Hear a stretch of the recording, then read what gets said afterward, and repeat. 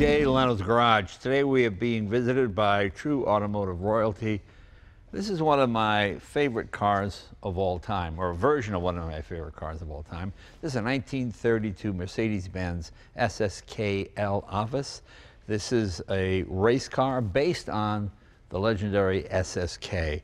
7-liter engine, supercharged, dual carburetor. This was the height of technology in the late 20s and early 30s. One of the most amazing cars of all time.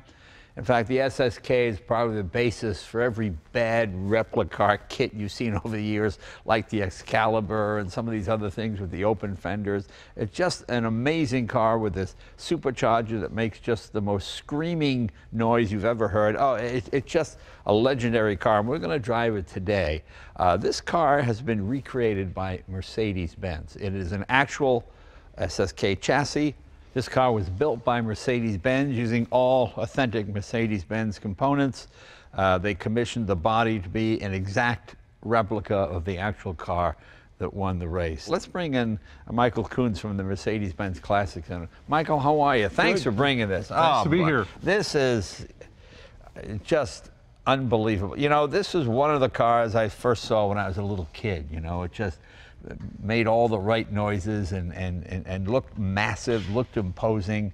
This just frightened the hell out of every other race car that was around back in the period. And it's 7 liters, correct? Correct, yeah. Yep. Overhead cam. Yep.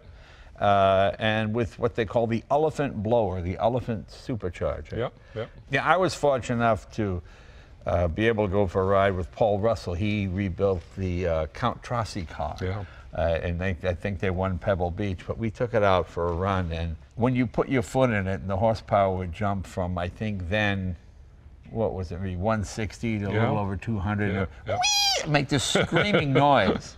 And it was legendary because I guess all the drivers had the instructions to not have the supercharger on for more than 10 seconds not overdo at a time. It, yeah. Mm-hmm. And Tim Birkin, that's how he won that time. He overheard one of the German mechanics telling the ride, do not go more than 10 seconds or it will stress the part, you know. Blah, blah. So he pushed the car. He pulled up next to him and kept egging on his Bentley against the Mercedes, and the supercharger finally let go. I mean, just all those great race stories, you know. So tell us about this, how long it took, what was the impetus behind it?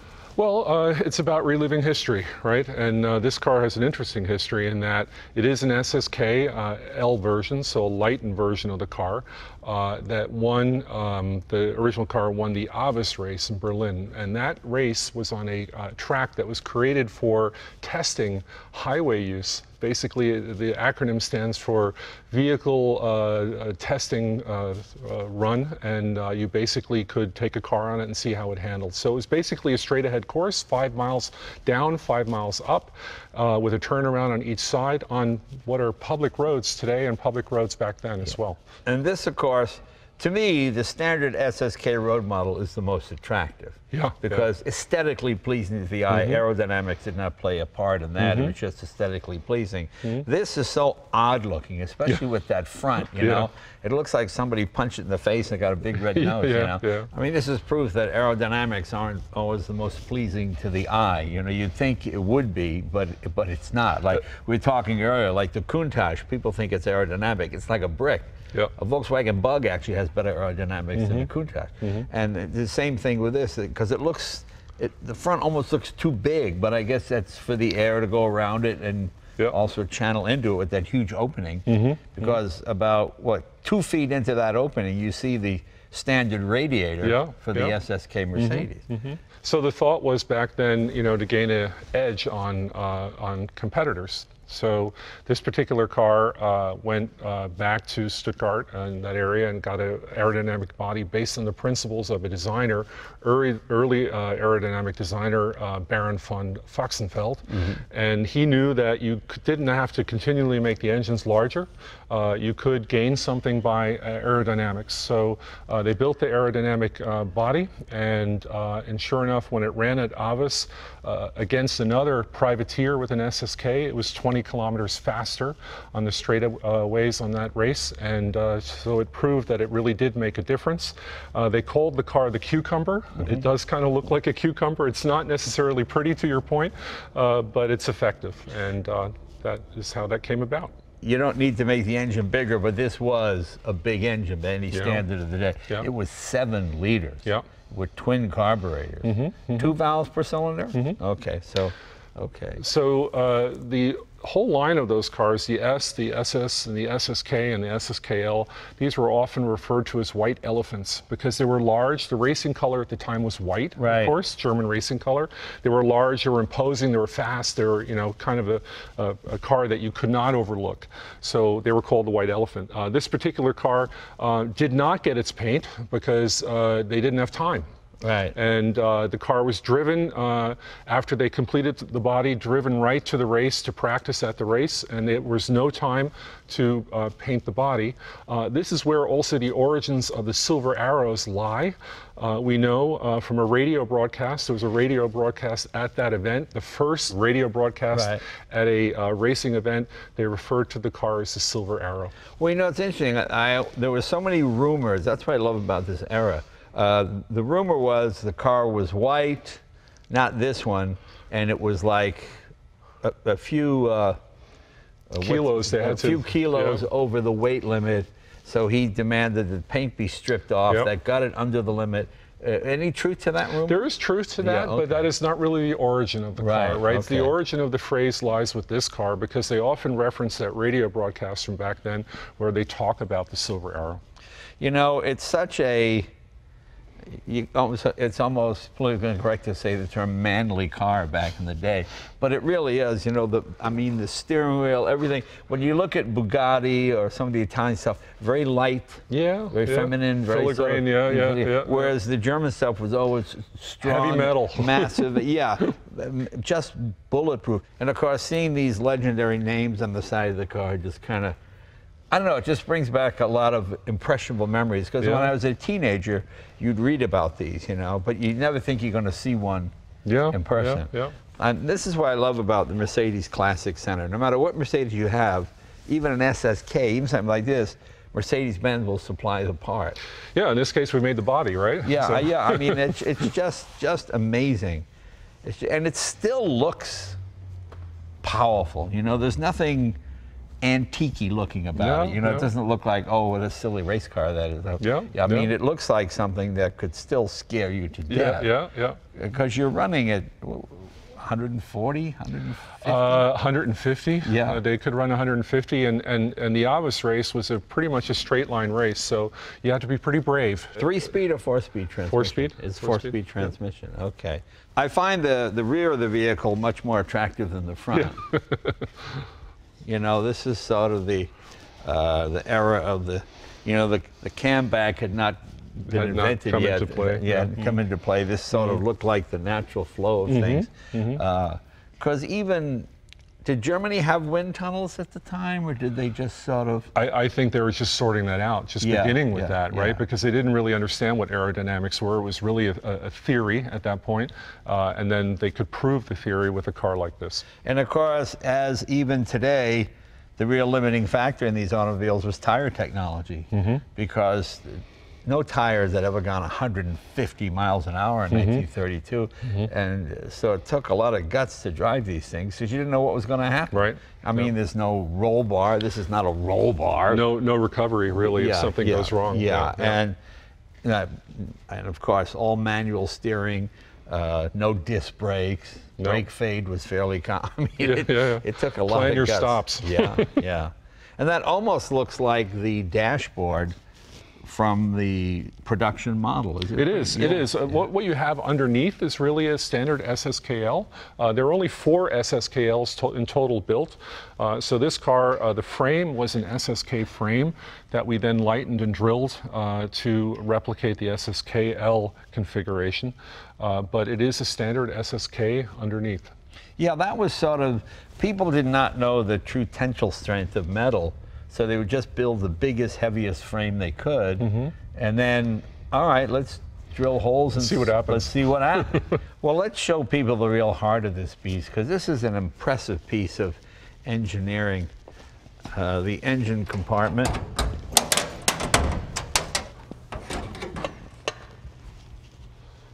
Okay, that's serious business. That's quite impressive. Here is the famous elephant blower that we spoke of.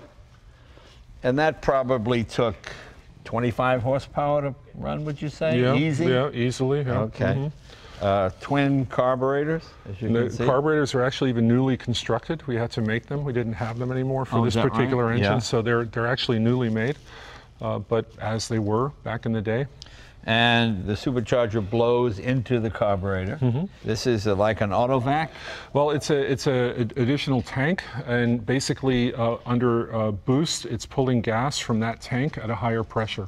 Oh, so when you engage a supercharger, you're sucking more fuel from here. From there. Yeah, yeah. And this probably gets about 2 miles per gallon. Something It like probably that. doesn't register at all. Probably just. But by that time, It didn't matter. But it's just such a beautiful piece of engineering. Look at this. Oh my God. One of the great engines of all time. And it's so massive for a 6-cylinder engine. Yeah. As we said, 7 liters, which is about 421 cubic inches if you're American. A steering box right here. And then about in an SS configuration, 225 horsepower. In an SSK and an SSKL, 320 horsepower.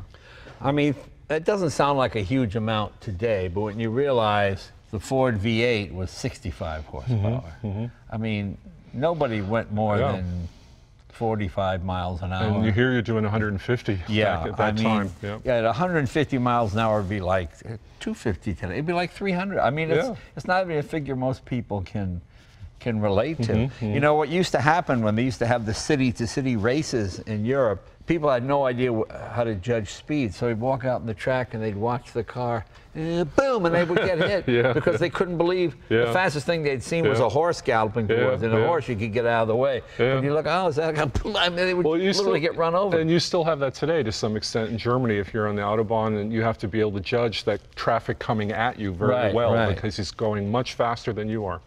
And look at the radiator, the famous V. I mean, look at the tolerances, how close it is there. And this is a gear-driven fan.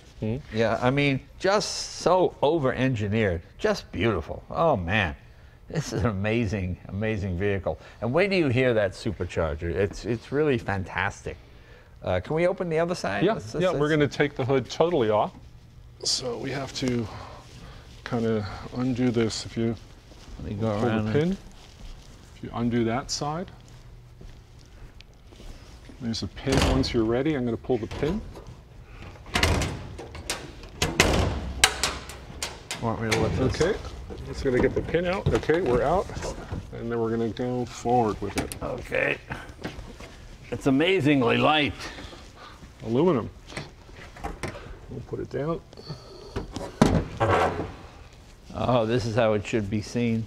But I just love the sheer mechanicalness of it. It's all form follows function. You can logically see how everything works. You know, modern cars are so much electronics. You've got a black box here that can control everything from the brake lights to you have no idea, right? You just have no idea what anything does. Here, you can follow everything to its logical conclusion. Yeah, just, I can't imagine what this engine must weigh. Obviously cast iron. What else do we have? Massive piece of machinery. Oh, it is. It's so impressive. Look at those big shocks down there. And of course, hydraulic brakes with fin brake drums. It's a rod-based system that pushes the rod out into eccentrics that push it against the brake, push the brake shoes out. It's not hydraulic? No, it's not hydraulic. There's there's a rod. There's a rod over here that's connected to the pedal. That's now I would have thought by 32 that they would have. Yeah, not. But I guess they were afraid of boiling fluid, weren't they? Well, of course, the origins of the car are a little bit earlier. Right. But you see a rod down here. Yeah. That's actually the brake pedal rod, and what you're doing is you're pushing these rods out that are in the arms there to eccentrics that are pushing shoes out to the brakes. So once again, it's all mechanical, very mechanical. Yeah, but all foot pressure. All foot pressure. There's no booster. I mean, you're on those brakes with both feet. Yeah. Well, you know, that was Henry Ford's thing. He didn't like hydraulic brakes. He used to say the safety of steel from pedal to wheel, you know, because hydraulic brake, well, there's fluid in there, and the fluid could leak out. But I would imagine running fluid at 150 miles an hour, you could boil it fairly easily. Yeah, yeah. I mean, you do lose a little bit of pressure through the rod because the rod flexes a little bit too. Yeah, so it's not totally optimal, really, but it is what it is from back then. Yeah, I mean, you know, it's so funny. Cars have always been fast. The real sophistication is the braking and the handling. You know, because I mean, you can go fast. Can you stop it? Right? Yeah, yeah. 100 years ago, you could go 100 miles an hour. There wasn't a problem. It was just, what do you do when you get there? You know, oh, just fantastic. But it shows you just the integrity of the design. It's basically the standard engine from the road car. I mean, obviously tuned to optimum performance and everything. But there's nothing here that you couldn't get as a customer. I mean, you could buy these cars as road-going cars, whether it was an S, an SS, or SSK. Not an L, of course. There's just 4 Ls that were made.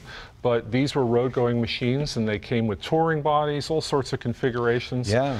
So whatever you wanted, you could get that. I mean, driving something like this in 1932, I didn't even know what the equivalent would be today. Bugatti Chiron, maybe? I don't know. I mean, there was nothing. Well, when you think about a modern car, how easy it is to drive a modern car. This is not easy to drive necessarily. The controls are very heavy. Yeah. So it's quite a different era. But I imagine its speed, it probably lightens up a bit. Yeah, yeah. Okay.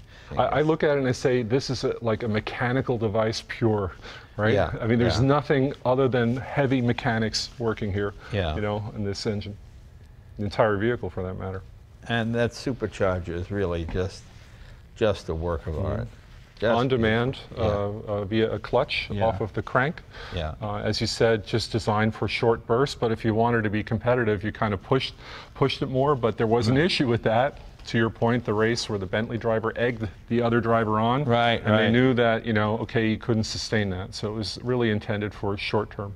Yeah, and these really didn't break, did they, on the track? These just massive dependability. Just hugely impressive piece of machinery. Well, let's show people what you had to do to drive a race car in 1932. Obviously, your steering wheel. This is your advance and retard on the ignition. So you put it here to start, and then once you're running, you advance it. This is a hand throttle, which is more for the road-going car than a race car. I don't know why you have that in a race car. In effect, cruise control for today. Yeah, like a cruise control. This is your speedometer right here, which is very unusual to have a speedometer in a race car. Yep. And a clock, which is even more unusual. I mean, if you say, hey, I wonder what time it is. you got bigger problems on your mind if you're driving this thing at 150 miles an hour. Hey, what's the time? Yeah, so that's pretty cool. Well, straight from the production car. But this is the only gauge that matters. This is your tachometer. Notice it only goes to 4,000. I guess 3,000 is probably just about the end of the line, isn't it? Well, they would push it to 4,000 in race. Right. Yeah. But those were huge revs back in the day. Oh, yeah. I mean, something moving at 4,000 revolutions per minute just seems unbelievable. Insane, yeah. Yeah, it's like a 14,000 RPM Formula One car today, you know. Pretty amazing, just unbelievable. Can we fire it up? Now, you brought a friend. I brought a friend, Michael, another Michael Plog. He is the team leader that built this car from our Classic Center in Germany. Beautiful job, beautiful job. Thank you very much. These guys just do amazing work because they're engineers and they're historians, and the love and care. I mean, it's just to see a piece of history like this it's pretty amazing to have it in person, you know, because it's when you're a kid. When I was a kid, none of this stuff even existed anymore. Nobody even thought to save old race cars. They were just sort of driven and thrown away. Yeah, and yet gentlemen like this can recreate these things exactly they were.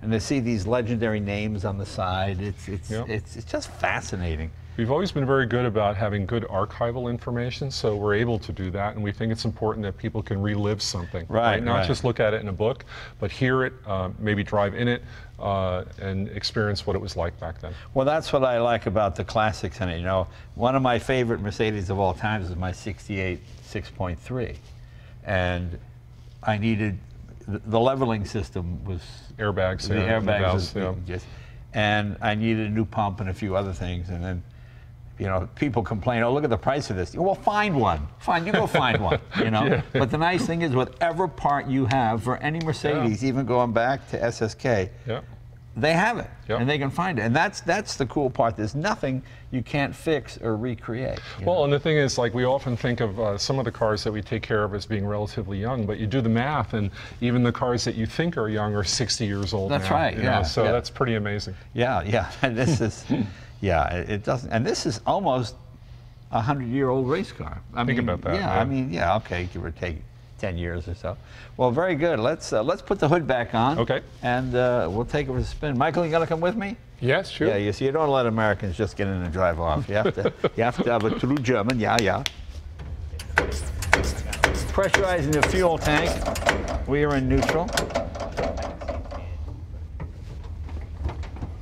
Hit the button.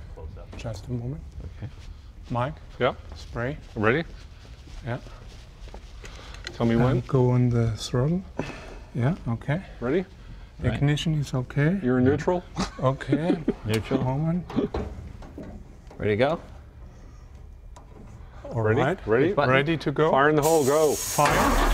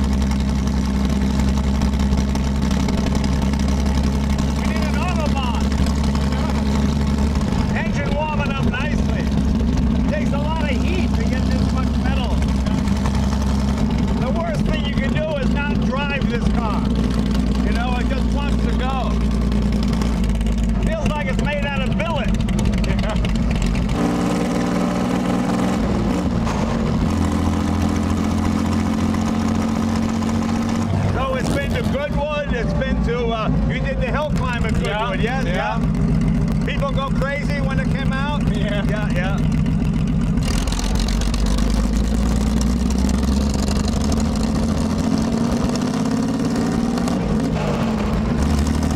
Now it's on the breeze.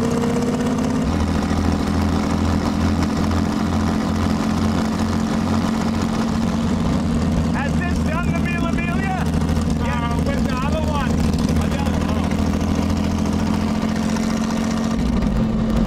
Now the plugs have flared up, the engine's really starting to sing. It sounds terrific. Right now it's on the move. Now the car for LA traffic.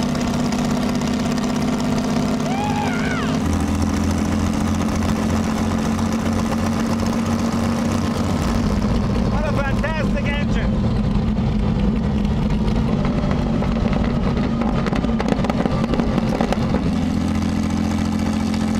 Sounds like machine guns.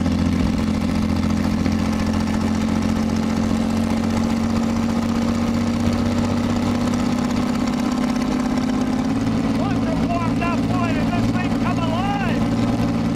You need every muscle in your body to drive this thing.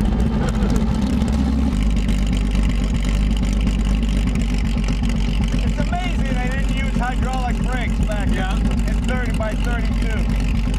2 years later, Mercedes started with hydraulic, Yeah, yeah. up from 34. But that car is 20. When this was built, the car was really only about 25 years old. I mean, you know, to go from that to this in such a short period.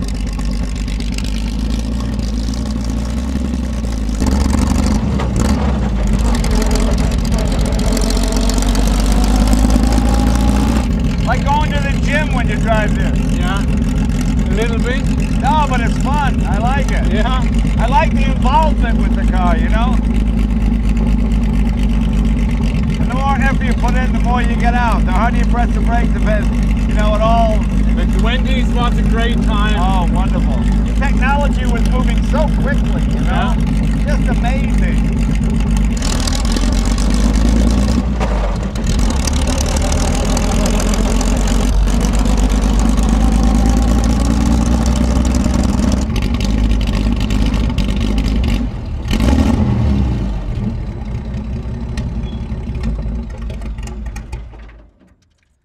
Well, I want to thank my two Michaels. That was unbelievable. What a treat. I mean, to really drive a piece of history, and that classic Mercedes, water temperature perfect, oil pressure perfect, nothing broke. You know, a lot of times you take old cars, oh, they're gonna, No drama, right? so we're in LA traffic. They didn't even dream about traffic like this in 1932. But just to feel the power and the torque, everything is physical. There's so much to do. I love the handbrake and the fact that, I mean, these brakes started fading at 60, 70 miles an hour. I can't imagine 140 pressing that pedal, have it go to the floor. Yeah. Oh my God, these guys had a lot of guts to drive it. And again, you mentioned that you rode with him, Von Bromwich, right? He was 90 years old in this car? Yeah. No, it was another one, the Mille Miglia car. The Mille Miglia car, Yeah. okay. Yeah. Well, that must have been an honor. Yeah. But someday It you will was. be the old man when this is around, and they'll come to you and ask you how you built it, and it'll be cool. It'll be fun. Just to be the custodian of a piece of history like this is such an honor. Thank you, my friend. Thank you very much. Michael, Thank and, you. and for the Mercedes Classic you. Center. You know, they bring us so many of these great cars. They preserve history. They save history. They really are true enthusiasts. So thank you very much. This has been a thrill of a lifetime. Our and pleasure. We'll see you guys next week.